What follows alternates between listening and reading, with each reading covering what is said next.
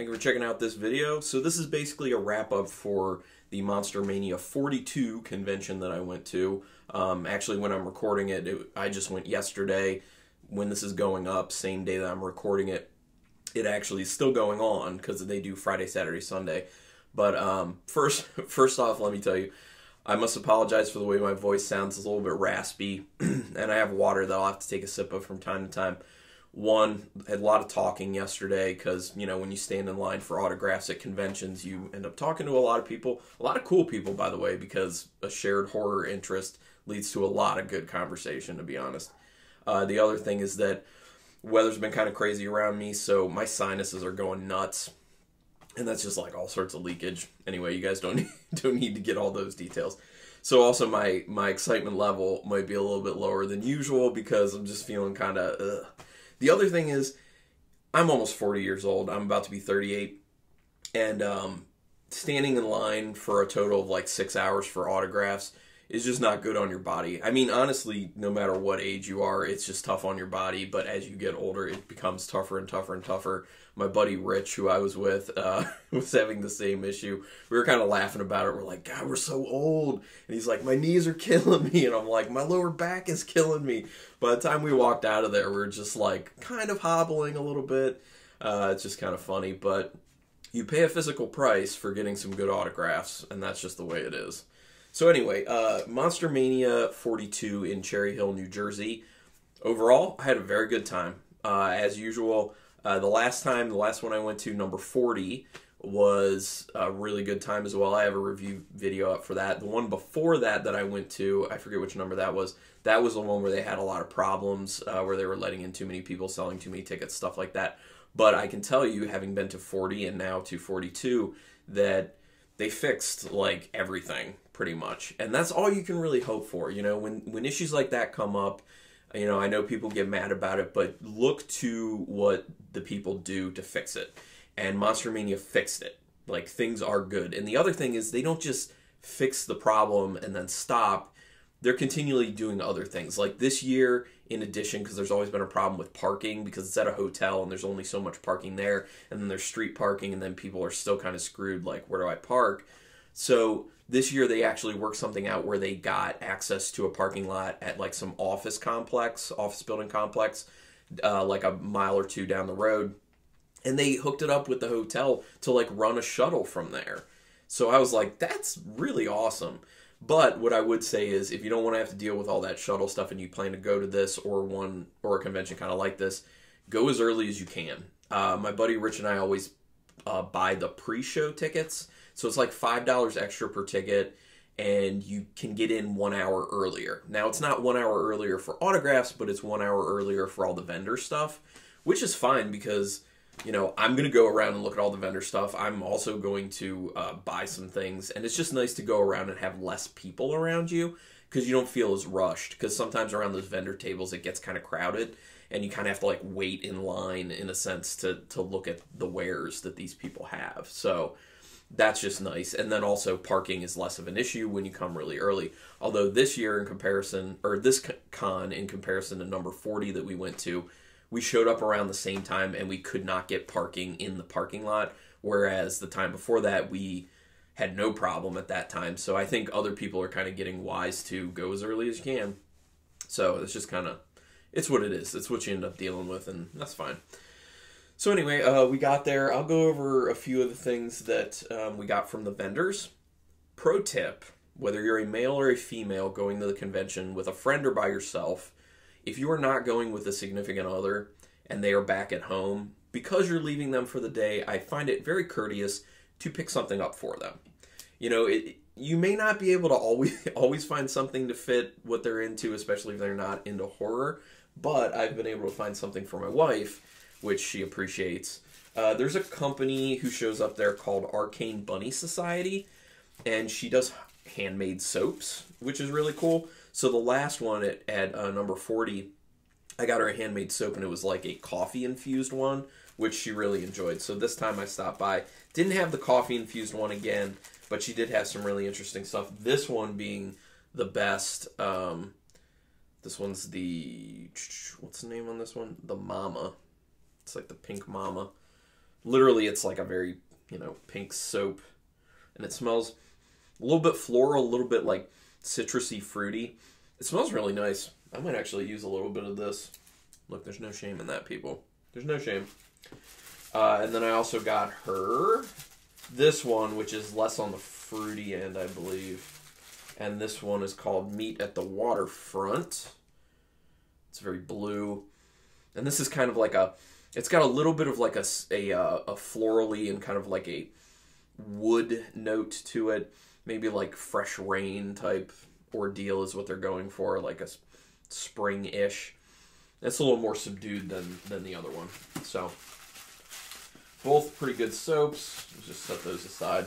And then I was very excited, actually, because there's a board game, a horror board game that I've been looking at online. It's come up with, like, promos online and stuff, but also has shown up with ads in Rue Morgue magazine, which, as you know, if you watch enough of my videos, I love that magazine. Been reading it for, like, 10 years at least at this point. Religiously, every issue. I read every issue. So, pretty much cover to cover, too. So it's a game called Mixtape Massacre, and it's based on 80s slashers, and the whole premise is you, as a player, kind of control this 80s slasher character that's an original character because they're not, dealing with licensing and stuff like that. So you just go around and you try and, like, kill people. And there you have, like, abilities, and there are, like, cards that you pull, and, like, some of them are, like, VHS tapes, and some of them are, like, cassette tapes, which is very 80s and very cool. They just did a really good job of, like, tying it into 80s stuff.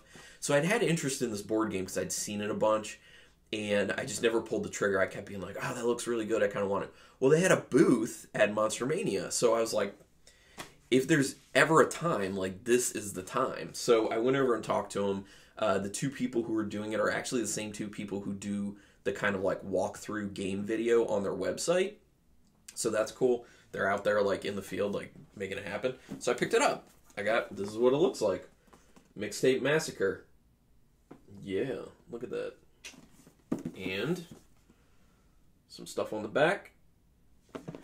So like I said, it's something I've been looking at for a while, so I figure, hey, this is the time. So it was like $50. Now, if people are like, whoa, a board game for $50, honestly, if you haven't been buying board games in quite some time, it's going to seem steep, but that's not outrageous nowadays, to be honest. That's kind of what it's like for especially like independent type board games. So I'm really excited to get into that. I was really excited to talk to the Mixtape Massacre people, and they legitimately they're like, let us show you how the game works. They had all the stuff laid out, and they kind of went over all the rules to kind of give you a feel for what it would be like, which was really nice. They were super nice people, and I'm excited to get into that. So that said, let's move on to the autographs. So, like I said, all in all, we stood in line for like 6 freaking hours.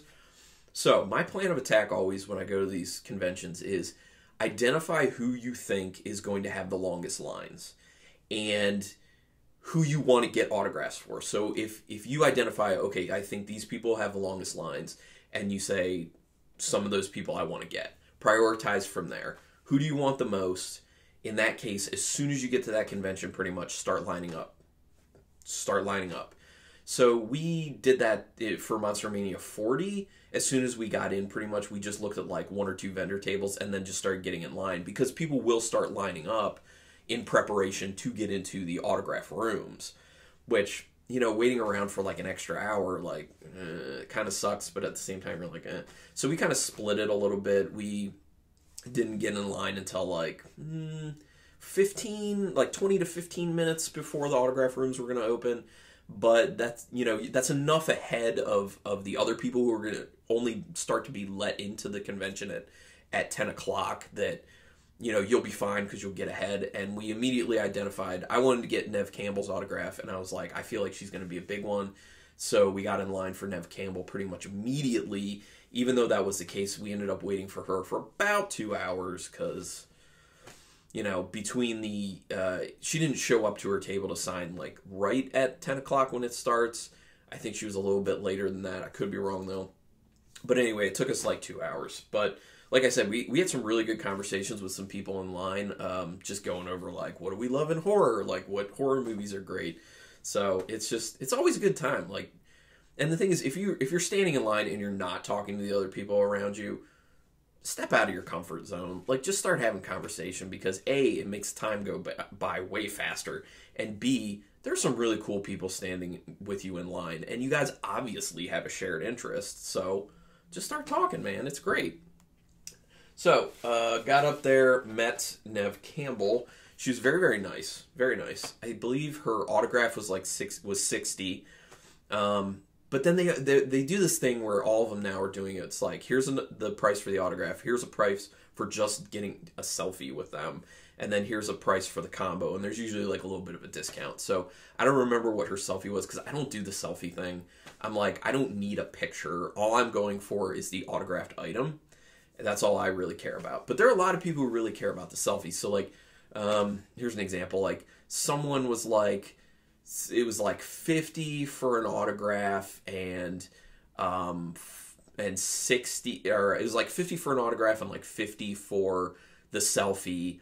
But if you want the combo, then it's 80. So you're like saving $20 if you do both of them. So I don't know, but it's just not my thing. Anyway, so Neve Campbell was like super nice, really, really, really nice. And I just kind of talked to her. I always kind of want to have, this is something that Rich kind of taught me, my friend Rich Smith. Thank you for teaching me this, Rich. He's like, you really probably want to have like something memorable. So like, come up, while you're waiting in line, like come up with some sort of like question that you can ask them that either you've really want to been, oh my God, I'm sorry, I'm tired because of the con, but you either really want to know the answer to from that person, or is an interesting question that could kind of get them going a little bit to give you some cool information. Because then you're more likely to have a cool story tied to the autograph you got. So that's what I've tried to do. And with Neve Campbell, I was just kind of asking her like, hey, when you were doing the filming for Scream, were you at all aware that this film could be as big as it was, and that it could potentially have the impact that it did on the horror industry? And she was like, yeah, no, I really didn't think about it all that much. And she was like, I knew it was a really good script and I was excited about doing the film, but she was like, I was too new of an actress at that point to really understand what it could end up being. And she was like, to give you an example, she said her agent ended up calling her when the film was in theaters and said, oh my God, just said, hey, Scream made $32 million at the box office. And she told me, I thought she was saying that like that was bad, like that wasn't good enough. And then she's like, oh no, it's actually great. And she's like, oh, okay, awesome. So she was kind of just like, that's how little I knew at that point. And she was like, but obviously, as time went on, I started to realize what, how good that film really was and how things really came together and how important it ended up being. So it was just kind of cool to hear that directly from her, someone who was so heavily involved in it. And she, like I said, she's very, very nice. So she signed, I got this picture signed. Her, obviously from Scream, holding the kitchen knife. And she wrote up there, what's your favorite scary movie? As I'm sure people see. And I always get mine personalized. I'm not the type of person who looks at autographs and thinks, I can sell that in some years. I don't care. I'm going for me. I want the autographs for me, so I always ask to have them personalized. And the other thing is, she was very, excuse me, wait, my eye, sinuses get my eyes watery too. But she was accommodating with, if you wanted specific lines of dialogue, they would write that down on the sticky note with your name, and she would write that down. So it's really cool that she was that accommodating. I just didn't have any preference. I was kind of like, she can do whatever she wants. But the interesting thing is, with this quote, her doing the what's your favorite scary movie, it made me start thinking. I was just like, it's kind of weird when you're getting someone's autograph and they put a quote that's not their quote from the film. It's just like a really well-known quote.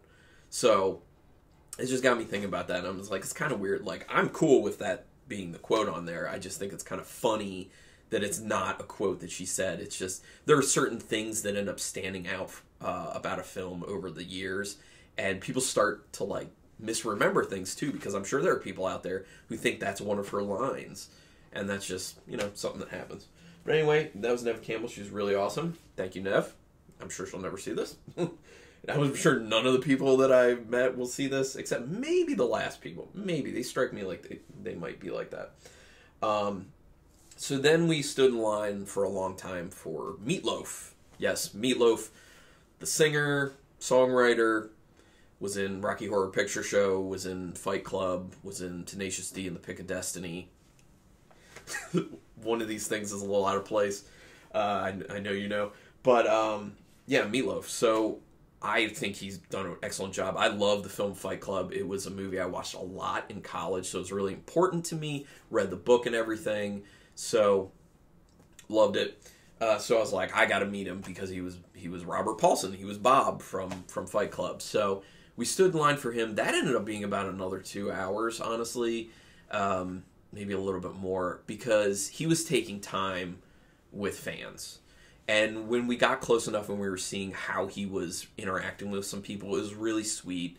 It was really nice. Some people were like legitimately crying because they loved him so much and the time that he was putting in with them. The only thing that irked me, though, is there was this one guy who was wearing like a blazer or something over his regular t-shirt with pants. I'm not saying there's anything wrong with the fashion, but I'm just calling it out because if people see this video and they know who I'm talking about because you saw that guy was kind of a D-bag. Because I understand you want to talk to this person, but you need to know when the limit is. Because there are a lot of people waiting behind you, and it's common courtesy. Like, take your time, take a little bit of time, but I'm not kidding. This guy was talking to Meatloaf for over 5 minutes, probably close to 10 minutes, which some people would be like, oh, like 10 minutes, that's not really that long. But if you've been standing in line for hours and you're waiting to meet this person, 10 minutes is a very long time, especially when you're within view of the signing table. And that's just not okay. You know, I don't fault Meatloaf for it. Like, I know that he just wants to have meaningful interactions with the fans. Robert Englund is that way. When we went to Monster-Mania 40, he was very much that way. But he wouldn't take that much time. He would kind of, like, cut it off at a decent amount of time. Like, take a minute or two, that's fine. Which it is a decent amount of time. Like, 1 to 2 minutes is a decent amount of time with a celebrity while they're, you know, giving you an autograph. But this person just would not leave the table. He kept talking to him. And I just say this to say it really irked me. It irked a lot of people in line. And I don't put that blame on Meatloaf. I put that blame on that fan. People, if you're like that, be better. That's not okay. Be courteous. That's not okay. So anyway, on a more happy note, when I did get up and met Meatloaf, he was super nice. And he signed this picture for me and said, "To Carlin, rockin'." He was signing everything as rockin'. Yeah, so see... Oh, God, sorry about the ring light. Yeah, so it's him as Bob from Fight Club, and he's coming at you. Like it a lot. So, yeah. So, really nice guy. I talked to him about his role, how to get his role in Fight Club.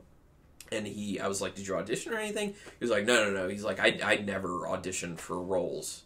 I was like, really? You don't? He's like, well, it's known that I can act, and I've been an actor. He's like, so I get people calling me for roles, and that happened with Fight Club, which was really interesting because you would think, like, he got a call from David Fincher for Fight Club, and, like, Brad Pitt and Edward Norton are in this, and Jared Leto, and you're just like, yeah, interesting.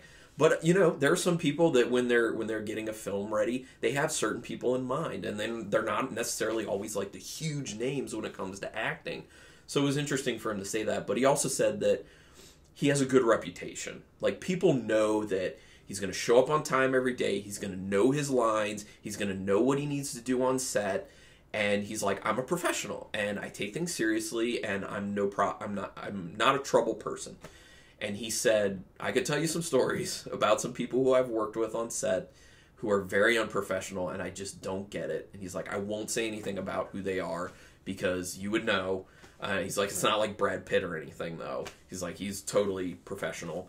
But he said, I'm not going to say anything because I don't want to, you know, which is classy. That's a classy move. But just know that there are people in Hollywood out there who are difficult to work with, but Meatloaf is not one of them. So that's pretty cool. So I really had a good time meeting him. That was great. But that was the end of my time there, and I was starting to, like, really be like, oh, God. But you get kind of like a bit of a recharge when you actually meet the person you've been waiting hours for, and you're just like, oh yeah, that was awesome, because cool interaction. And then the last, I'm going to say two persons that I met, this was my favorite. This is my favorite interaction of the convention. It was the Saska twins, Sylvia and Jen, and they are the sweetest people. They're so nice. They're like super, super sweet. You can tell they're very thankful to have fans, and you can tell they're super excited about horror. I knew that going into it because I've read a lot of interviews with them.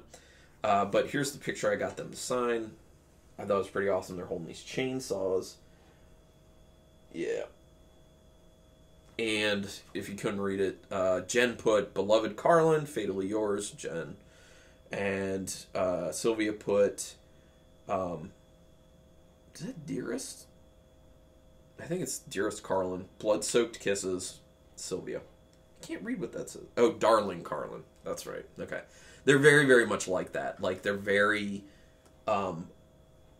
touchy-feely, open people. Very lovey. Legitimately, they hug every person. And it's not just like quick hug, like quick loose hug. It's like a legitimate, at least 10-second, like clutched hug. Like, you feel them actually squeezing you. And some people would be like, that's kind of weird. But I don't think so. I think it's actually kind of sweet, because how often in your life do you actually hug people? I mean, even in your day-to-day life with your loved ones, like, how often do you actually hug them? And there was some scientific study that came out not long ago that was saying that, a extended seconds of hugging actually helps create, like, legitimate feelings of, like, of bonding between people. So I don't know if they know that and they're kind of, using that, but they're just genuine people. And they're excited about horror, they're excited about their fans, and they're just, like, lovely people. So it's really nice. And each time, every single person, they would come around the table, both of them would hug that person with, like, legitimate hugs, like I said. Then they would go back around the table, sit down, start the signing, and just talk. Like, whatever you wanted to ask them, go for it. They're very open, and they would, like, parlay that into some other things, too. And then after that, they would get up, come around, and give that person a hug again. So that was really cool. They even hugged my buddy Rich, who didn't pay to have anything signed and was just kind of standing on the side. They ran over and hugged him too. They're just cool people. And he was like, what is this about? And I believe Sylvia was like, we're Canadian. So that was pretty funny. But when I talked to them, I was very honest. And when I say that, I mean, I've not seen any of their films. To be honest, I haven't seen any of their films. A bunch of their films, See No Evil 2, and as well as American Mary, those two films are on my Netflix DVD queue and have been for some time now. It's just, I have almost 500 DVDs on that queue, so I have a lot to get through. I watch a decent amount of films, but there are so many films that I want to see. So I told them that up front. I was like, I haven't seen any of your stuff. And they're like, oh, really? They weren't offended. They were just kind of like, oh, okay. And I said, the reason I want to meet you guys is because I'm an avid reader of Rue Morgue magazine. Been reading it for at least 10 years, avidly. And whenever they've done interviews, which they've done, I think 3 interviews over the about 10 years that I've been reading that magazine. Yeah, I'd say probably about 3 interviews. Most recently, there was one just like from the January, February issue, I believe. And I was just saying that their interviews are like the best. Like, they do awesome interviews, and you can just tell how excited they are about horror in general, how they have fresh, cool, new ideas, how they just want to get out there and they just want to grow horror. They want to add new stuff. They want to do great film, and it's really cool. And I also have a lot of fascination in how they work together, because first of all, siblings fight. I'm sure everyone knows that. Siblings fight. I don't know, I don't think I could work with my siblings, like, in a job for years and years and years. That just seems like something that couldn't happen without people just going off the deep end, having too many problems. You want to keep those things separated. So that kind of fascinates me. But also just creatively, like, who adds what to what. And Jen was actually telling me that she's more of, like, the light and more comedic aspects of things, and Sylvia does more of, like, the sadistic, gory, intense, like messed up stuff. And she's like, when we're writing a script, you know, Sylvia will put something like awful and horrendous into the script, like good that way though, and then she'll come in and be like, okay, well, let's lighten the mood real quick, let's do something a little bit light or like comedic or something like that. So it was cool for them to kind of break that down for me. I was also talking to them about how excited I am for their new film to come out. They're doing a remake of Rabid. Yes, the David Cronenberg film Rabid. And I was like, I feel like that's really ballsy. And they were like, oh yeah, well, thank you. And they were telling me how there were other people who wanted to remake the film, and David Cronenberg had to sign off on it, and he passed on a lot of these people because their visions for it were either the same as what Cronenberg already did, or just weren't great ideas. So he said yes to them because they have a different way to approach it. And Jen Saska was telling me that, you know, whereas David Cronenberg's Rabid was from the perspective of a heterosexual white male gaze, which you can see with the camera work, she, specifically Jen, she said, I'm pansexual. So I think that, you know, there's the ability to find everyone attractive. And for that reason, the gaze that my camera has when directing is very different. And you'll see that difference. And so there's a lot more of like a female perspective to it. There's more of like a pansexuality to it. So I'm interested to see it. I just think that when there are directors who know what they're doing, who do a remake and want to put some different spin on it, I know a lot of people are just like, ugh, but it could be awesome. It could be like a fresh, new, cool take, and it could end up being like a totally different film. Like, kind of similar, but totally different at the same time. So I was just really excited about that. And, yeah, I got some really good information out of them. And I love that. I love being able to just like talk horror shop with them. And they were just like, I was like, you guys just like ooze excitement for horror in general. And they're like, oh yeah, like, and they were like, we were raised on it. Like that's our childhood, and we're still excited about it. I was like, that's really awesome. Like that's great. So super lovely people. They were my favorite part of the convention because they were just so nice. And also they didn't have like a huge line, so they were able to like spend a little extra time with people, which is cool. So yeah, so that's what I ended up doing at the convention. If you guys noticed when I was talking, I was saying I went to Monster-Mania 40 and then to this 42. I wanted to go to number 41, which is in Hunt Valley, Maryland, but I couldn't go because I happened to be out of state during that time. And it really sucked because like Ray Wise was there. The woman, damn, I forget her name right now, but the woman who played Laura Palmer in Twin Peaks was there. I love Twin Peaks, by the way. So I was really like broken up about that. Robert Englund was there, but I already got him. But Heather Langenkamp was there, and I was like, argh. Hopefully these people, you know, show up again at these conventions. But I will be going to number 44 in Hunt Valley this year in the first weekend of October because Bruce Campbell will be there. As soon as they announced that last year, I bought my tickets like a year in advance because I'm like, I'm not missing out on Bruce Campbell. And you better believe I got the pre-tickets, and I will be standing in line like immediately because I know that his line is going to be insane. So anyway, awesome. Everyone, thank you for checking this out. The final thing I need to do is thank everyone who works for Monster-Mania and all the volunteers with Monster-Mania, because you guys did a really good job. You had to get really creative with, you know, looping lines around and stuff like that. You're always super helpful with, you know, if anyone had a question, like you go here, this is what's here, this is what's there. Just nice people, do a great job, and it's hard work, and they're volunteering. So, you know, people, be cool. And then I think they do need to move venues, though, because they're now cutting off tickets. You could sell a lot more tickets, and you wouldn't have as big of an issue with the lines if you move to a bigger venue. You know, I like where it is because it's convenient for me, relatively, but I feel like it's got to move. If you want it to grow, then that's, you know, I'm just saying that. Take it if you want it. Don't if you don't. Doesn't really affect me. But I guess one more thing, though. Fairuza Balk was there. She had a big line because they did like a craft reunion. And she showed up. She didn't show up in time for the Friday night to sign any autographs or do any photo ops or anything. So some people got kind of pissed about that online, and they were really like taking it out on Monster-Mania. And I was like, what is wrong with you people? Like, they can't control when the celebrities show up. They reach out to celebrities, they book them to come in. They can't control if they make it or not. They can't control how that person, you know, meets out their time to figure out how best to get there in time. That it's not on them, those things.